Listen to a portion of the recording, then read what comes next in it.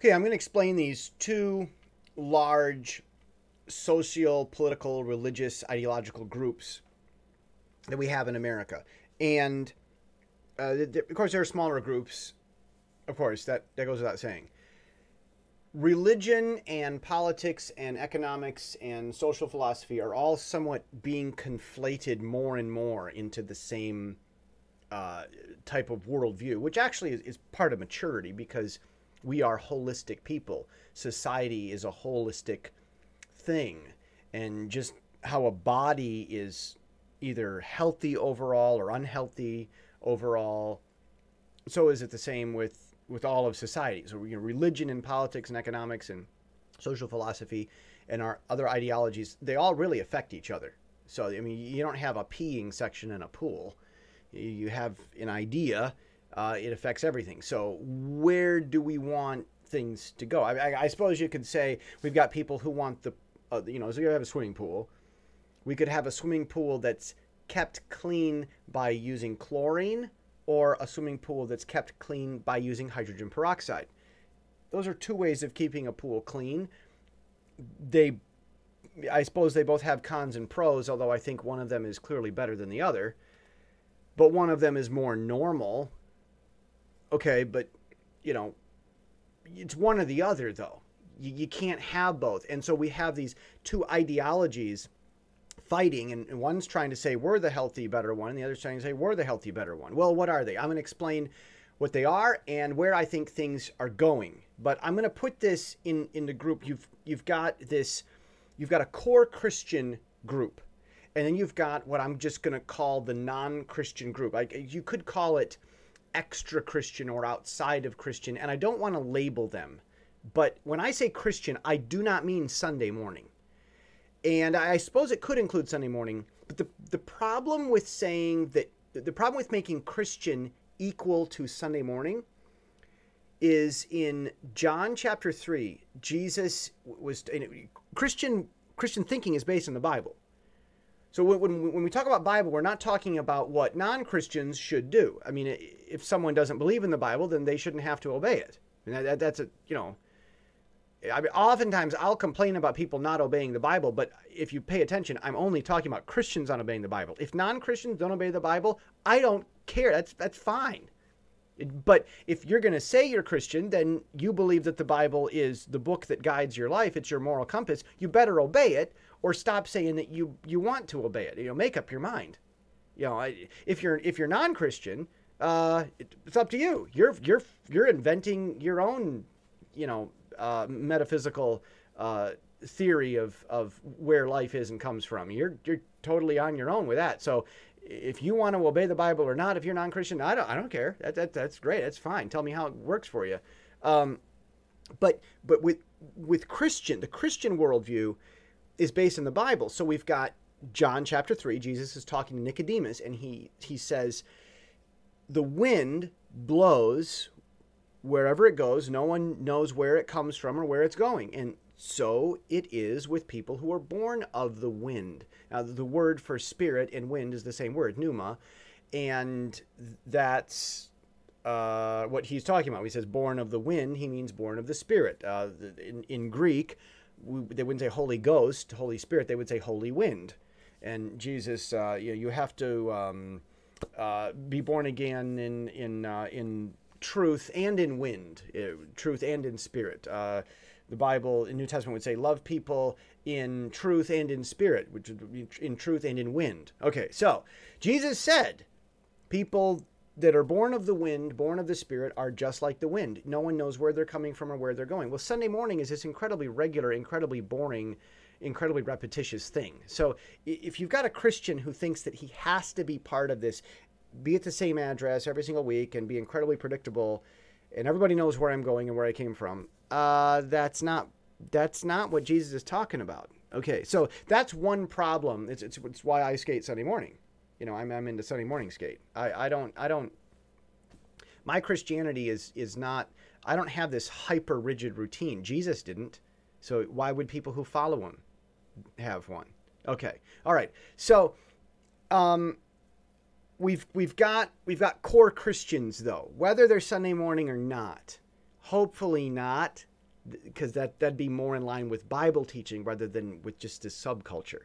Then we've got another sect of society, and a lot of this is pro Bernie Sanders, formerly Obama enthusiasts, absolute anti-Trump group. Now, this group has a massive, massive contradiction, and I'm going to tell you what that is. They supposedly hate these elites. There are these elites. It's the top 1% of the top 0.1%. Okay, so we've got this top percentage of people that are supposedly controlling everything, often associated anyway with companies like Monsanto or Big Pharma or, big something or other. And they're trying to control the whole world. Okay, but they're the ones who are behind this caravan marching through Mexico. They're the George Soroses of the world that are funding all kinds of money to these Occupy movement things. Where do they get their money from? Or it's not just Soros. There's a whole bunch of them. These elites that the Bernie crowd hates are the people funding the Bernie crowd. It's like you guys didn't get that figured out. Another big thing. Look, it's going to get controversial. There's nothing I can say at this point where someone's not going to hate me. So please hear all of what I say so you at least hate me correctly. I believe in ongoing climate change. I believe in taking steps to be as efficient as possible with everything we do, including resources, but other stuff also, including time. I believe in having a clean world. I don't like trash floating around outside. And I don't like it in the yard, in the street. I don't like it in the air. I don't like trash. I'm over here in Asia, and trash in the air is a big problem. Soot, you got to have an air filter so that you don't get sick and you don't have black stuff all over your stuff all the time. I have to cover up my microphone to keep the filth from the air off of it. I don't like that. And me not liking that doesn't mean that I'm a tree-hugging eco-weenie that's bought hook, line, and sinker, this global warming stuff. So it's like, this is one of my critiques of Rush Limbaugh. Big Rush Limbaugh fan, but I don't like Rush ignoring the people who don't like garbage in the air. There's this point where you got to be able to want to get the garbage out of the air without falling into the love the earth and we're all going to die tomorrow cult. So it's like, come on, man. It's like, where's the representative of the smart people? Like the normal people. Okay, that's kind of what I think about this. I believe in this. So I believe in being clean and efficient and stuff. I don't like throwing stuff in the garbage. I feel bad about it. It's not because I'm part of any cult. My father was the same way. He was a junk collector, and he had all kinds of junk, and he'd go take the junk, and then after he died, we took a bunch of the junk to the junkyard and got a bunch of money for it. That's efficient. That's stuff people would have thrown away. We made the economically smart thing. We don't like waste. My father and I did not like waste. He would collect wooden pallets and he would make beautiful furniture out of them because he didn't like being wasteful. How is that falling in love with the tree hugger, we're all gonna die cult? But Limbaugh doesn't have a category for that, and that's one of my critiques of Limbaugh. Okay, but all right, whether Limbaugh actually agrees or not, I don't know, but I wish he'd say something about that. Okay, so I believe in ongoing climate change, and I believe in being efficient, not throwing stuff away. All right. In that, I believe that as climate is going to continue to change by itself, we need to be as efficient as possible in order to survive the changes that are going to happen even without us. Now, you can go check out this YouTube channel, Suspicious Observers. Observers starts with the number 0 because we're being cute with our spellings in this .com era. As of Web 1.0 world, we're still doing it in Web 2.0 Oh, and we're going to be doing it in Web 2.1 when we finally get all the inefficiencies kinked out and stuff. So go to Suspicious Observers and look at some key videos. They want to blame you and how to watch the sun. Check out this guy, Ben Davidson. The sun goes through these magnetic cycles, and they get bigger and they get smaller, and they last decades. And when you go to through the zone where the sun's magnetism is lower, weather on the earth gets violent and crazy. Okay, well, we're headed into one of those. It's not us that there is change, but anthropogenic, man-made, that's a lot to prove. Like you'd have to have satellites in orbit, and you'd have to have scientific stations all around the earth for at least 1 million years recording data. 1 million years there. 1 million years of the little thing, the needle, spinning information on the paper. You'd have to have 1 million years of rolls of that in order to prove, yes or no, what difference man is making in the climate. That's a lot to prove. Is there a role? Yeah. Do we make stuff dirty? Yeah. Should we stop? Yeah. Are we the reason that all of the seas are raising and lowering and stuff? That's just a lot to prove, man. And the sun is playing a much bigger role. And the other planets in the solar system, they have much more violent changes that they're going through than Earth is. Earth is changing the least in the solar system. So if anything, that's an argument that humans have a lower impact. But it's like, let's be clean and let's prepare for what's going to happen anyway. But let's drop this garbage about how it's all our fault. And the solution is to join the Microsoft Bill Gates cult and kill 6 billion people. Or however other way he's planning on getting the population from 8 billion to 2 billion, since that's his goal. All right, so like, how can anyone buy Windows anymore with Bill Gates saying this kind of stuff at TED Talks? Like, that's weird. That's like weird, man. Like, that's not just Asperger. That's like weird. That's really, really weird, Bill. That's weird. So we've got we've got Christians, and then we've got these non-Christians who have this massive contradiction. Christians are accused of having contradictions. The biggest contradiction of Christians is thinking that Sunday morning equates to Christianity. A lot of them believe that. That's a massive contradiction right there. And then another big contradiction with Christians is that they don't like central planning in government because they tend to be Republican or conservative or something like that.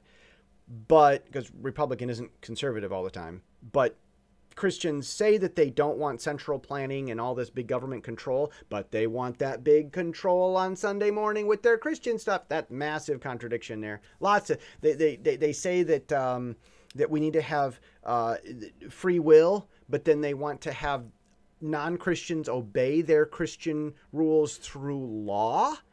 It's like, we need to have good laws, but you don't legislate people into behaving like Christians when they don't want to be. And that happens. And where's the line in that? Well, that's another discussion. But you've got contradictions in the Christian group. I'll admit, I'm Christian, but there's lots of contradictions in the greater community there, in the large sect, which I'm probably don't fit the bill with. And then you've got non-Christians who have a massive contradiction because they love the Bernie Sanderses of the world, and they hate these phantom elites, even though the people that are the stereotype that Bernie Sanders is preaching against are the ones that are funding all the causes that they're in love with, including the climate change cult. And the climate change cult is, we're all going to die. Elysium, the movie, is going to be real.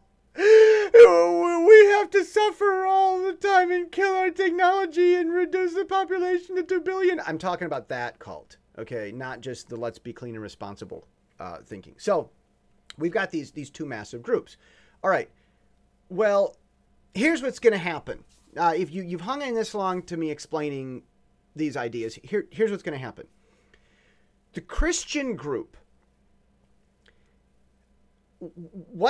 I'm Christian, I love Jesus, I pray. And, people try to get in arguments with me about, whether the Bible's legitimate and so forth. I'm like, well, Ravi Zacharias and Josh McDowell and Lee Strobel have already completely unequivocally proven the credibility there. If you want to have that argument, go read those books. There are people much better qualified than I to explain what's obvious with that. You don't need to have that argument with me if your goal is to find out truth, because other people can explain it better. Arguing with me would only serve the purpose of trying to attack me or something. This isn't about me. So you want to have a discussion about whether the Bible's credible, that's been proven. Lee Strobel, Josh McDowell, Ravi Zacharias, Albert Mohler, great places to start. The Old Testament, 17,000 documented academic manuscripts. New Testament, 24,000. The third most documented writing is Homer's Iliad, and the fourth is Plato's Cave with 3 witnesses. And which one of these are we teaching as absolute fact in school? Come on. There are some differences in the manuscripts, but not contradiction and no change of any substantive meaning. So it's absolutely amazing. I mean, the church fathers were the first, second, third generation after the New Testament people, and they actually, the first of them actually knew the people in the New Testament, and then the next generation knew those guys, and the third generation knew those guys. You could take their sermons alone and recreate the entire writings of the New Testament because it was so widely known. So how were these sayings from the New Testament time fake and made up if the actual content of it was so widely known and agreed upon by so many people? I mean, there was no question about what it actually said in that time. You can't say that it was made up. And then now there's another question. If there was so much undisputed agreement in people in and right after the New Testament time, we're talking about, the first, second, third centuries. If in that time everybody agreed on what the New Testament was saying, I mean, you could recreate the entire New Testament from just the sermons of the church fathers alone without any New Testament manuscripts, and they would agree. So if we've got really a document that's really 2,000 years old, and it was so agreed upon in that time, then if it was a lie, wouldn't there have been more agreed upon literature from that era saying that it was a lie? And the only place you can go to try to argue with this would be to say that the Catholic Church is so evil, that they're just horrible and wanted power, that they made it up and rewrote history. That's a lot of fakery. I mean, if the Catholic Church was able to completely fake all this, we need to find out how they did that, because they've got some brilliant ability to be able to hack anything. We need to hire them to if the Catholic Church really made up New Testament stuff, NSA needs to go hire them to figure out how to fake and plant evidence so that America can defeat their, or I don't know. It's like that's a lot, but no one's arguing for that because it's just searching for an excuse. So if you want to go have that debate, Lee Strobel, Ravi Zacharias, Josh McDowell, Albert Mohler, go do that on your own. Mohler has an H in it, the Loher, I do believe. Nice man. Had a brief chat with him once. And Ravi, although the other two guys I haven't met.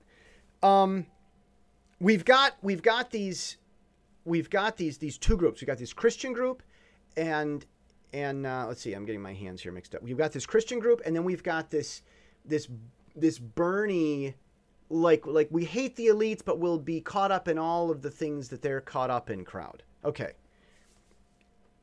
Here's what's been happening with the Christian group. You've hung in this long. Here's what's happening with the Christian group. The Christian group has been held back by heaven. Now, if you're one of the Christians who thinks that you've got to do Sunday morning to love Jesus, I've got news for you. I'm talking Jesus. I'm talking about the 5 basics, all the doctrinal statements. That's that heaven. The heaven where Jesus is, where John had his vision. God, his throne, the angels, Jesus, they have been holding back Christians. Jesus has wanted this. Typically, if you take seeds, like flower seeds or corn seeds or something, you throw them in the ground, the seeds are going to grow. Flowers, corn, whatever it is you put in the ground. Well, let's take an example here of a shrub, of a bush, like a hedge. You get a bush in a garden and you trim it to make it look like something, right? And you prune it and it fills out, and it's a garden, bushes and shrubbery. Okay. If Christians have been like a shrub that you prune and shape in a beautiful garden, heaven has been clipping and pruning them excessively, and they're incredibly small. If left to themselves, they would be enormously big now.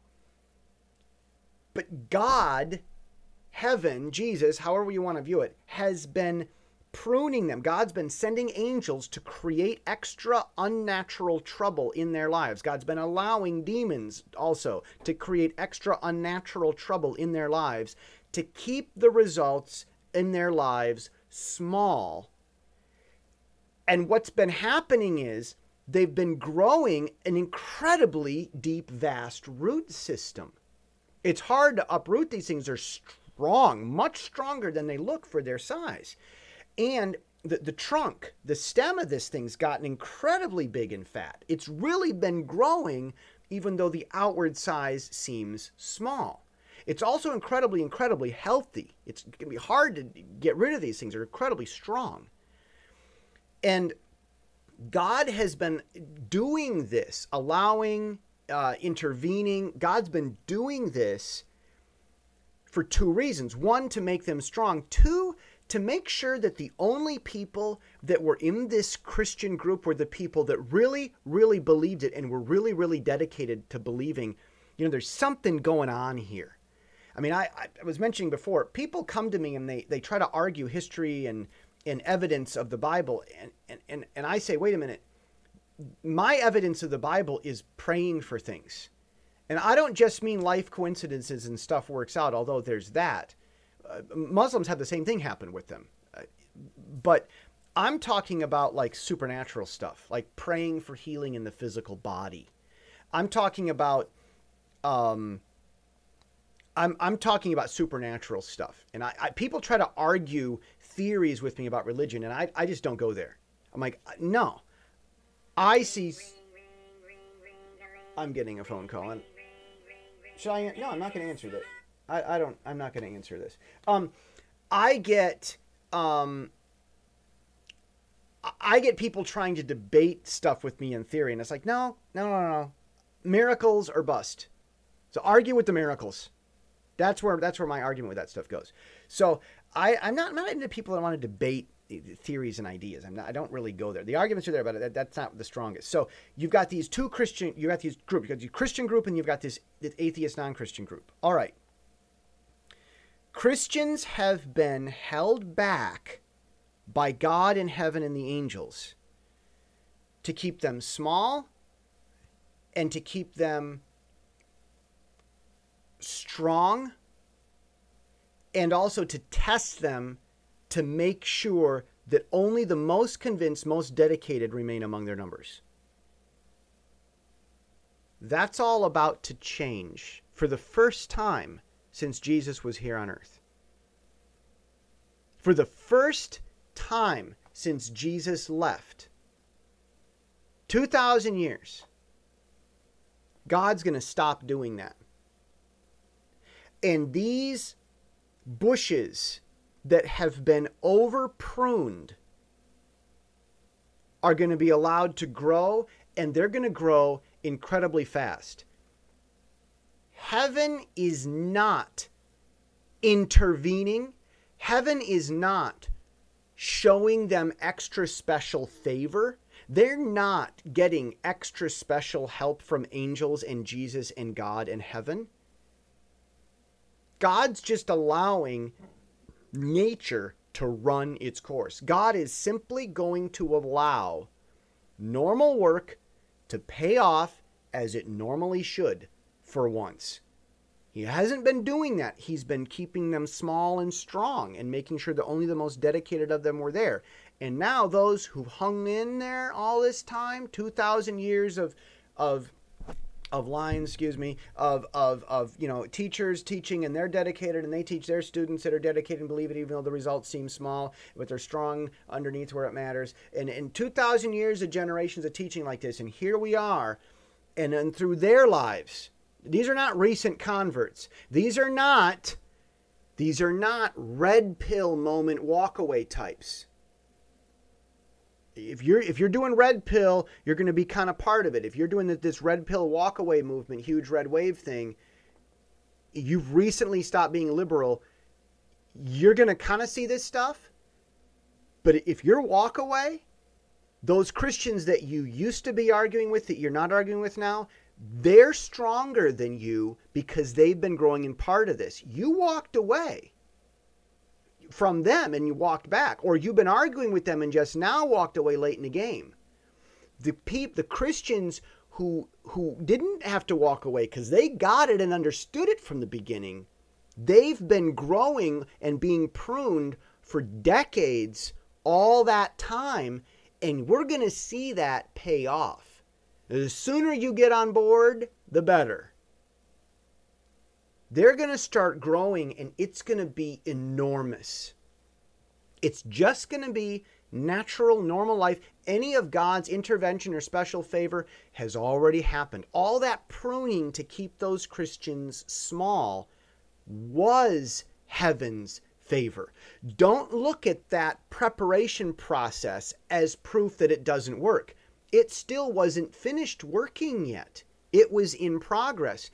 And now we're going to get a fast, special, quick sneak peek of what happens when people live out the Bible's plan, the real one, not the Sunday morning cult thing, but people on Sunday morning can get the real Bible, and maybe though they're wasting time or not, that's another discussion. But people who follow the core Bible way, where God comes in and helps, they're going to be growing. And we're going to see what that really looks like. Now, here's the catch. From the non-Christian group, the save and love your Mother Earth, let's hate the elites, but then let's get involved and support every piece of propaganda that those same elites that we hate are funding, and let's be cheerleaders for all that stuff. That crowd, people are going to either be leaving it, like walk away. They're going to come in late in the game and, sorry, look, you weren't growing for decades while it was tough. So you're not going to have that solid root system underneath. You got to go in there for years for it to work. And, people that show up early and do their work and exercise for a long time and eat right, you don't get an awesome, healthy body overnight. So you come in late, you're welcome. We hope the best. We'll help you as fast as we can, but, people that are there early have a benefit for that. That's life. Some people are going to be leaving, coming into that, and they're going to want to grow as fast as we can. And when we die and get to the next life, things are going to be on a new level, and it's going to be a whole reset, and God's going to do what's right and fair, and we're all going to love it. That's another story. But in this world, your work here is going to pay off in this world to whatever extent that it does. And some things are going to be delayed, and life is going to be unfair to you to test your character and to prove how awesome or unawesome you really are. But then a lot of people are also going to stay in that crowd, and they're going to be mad at all this growth these Christians have. They're going to be jealous of it. They're going to find some excuse to be angry about people living happy lives. They're not going to go want to be part of it. They're going to stay in that jealous group. They're going to stay with the elites that want to downsize the population to 2 billion. They're going to keep, we love that. They're going to stay with the political ideology where they're going to abort the birth of their own children so that there isn't a next generation with their ideology, and then they put themselves out of existence. They're going to be that group that puts itself out is going to stay there, and they're not going to want to change. And after a time of these Christians rising to this incredible level of respect among society, it'll be spooky at times. It'll be like, my goodness, those people have such respect. This is weird. It's going to really unsettle them. And they and their elites are going to hit back after 10, 20, 30 years in phases. And that is a mistake, a big mistake. I'm telling you this is coming now, and I'm telling you, if you're in that jealous group and you feel that desire to hit back at them, don't. Heaven kept those Christians down. They weren't down because of failure. They were down because of preparation. God was preparing them. And then what happened with their growth when God took his hand off and let them go? Everything that happened after that was just natural, normal. It wasn't favor. The favor happened when they were being prepared this way. And they're just going to grow normally. And that's available to anyone that wants it. Anyone can make wise choices and have the happy results of wise choices in their lives. Anyone can do that. Anyone's welcome to. Anyone. You, anyone. If you're going to not join that but be jealous of it, oh, be careful. Everything that happened with them happened because heaven likes them. Heaven held them back and intervened that way, and then heaven stopped holding them back and just let them go and let nature run its course. Heaven likes them. Their results were not because of teaming up with you guys, if you're in that other group. If you hit back at them and you can knock them down, heaven's not intervening so far. Heaven will let you prove who you... Heaven's letting them prove who they are. Heaven's going to let these other guys prove who they are. But don't think that heaven's not watching. Don't think that heaven doesn't have power. And don't think that when those Christians die, whether by being murdered by this jealous group that can't get anything good done, or by naturally getting old and dying and going to heaven, don't think that they aren't going to heaven with their own power. Hitting that group will be the last mistake that the people who hate that group will ever make. Because in hitting them, it's going to be Obi-Wan Kenobi getting struck down. They're going to go to a new level that is more powerful than anyone could possibly imagine. And the last thing you want to have to do is to deal with a Christian Obi-Wan Kenobi style Force Ghost. Hitting them back, you're going to be turning them into Force Ghosts. And then you're not going to know where they are or where they're going next. You're going to promote them to spirit. Don't hit back. If you're right, if you're smart, don't turn the Jedi into Force Ghosts. Don't do it. But I think that people are going to try anyway. And that's the part that's sad.